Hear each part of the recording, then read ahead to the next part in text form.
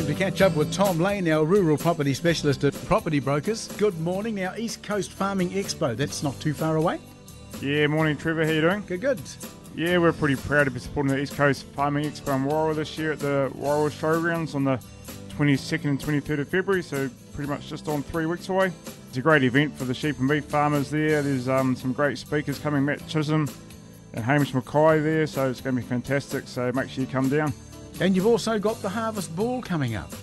Yeah, this is going to be an outstanding event for the community. The Harvest Ball, black tie charity event held at that Waihika estate where Live in Vines is.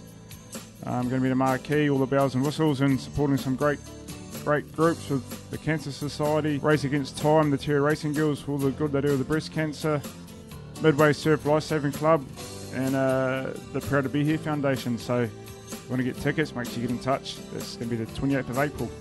And what have we got in the way of new listings?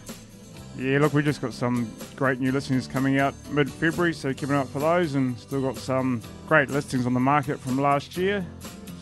A couple of lifestyle properties in Orchard, so for your real estate needs, make sure you get in touch. 027 Tom Lane. Proud to be here.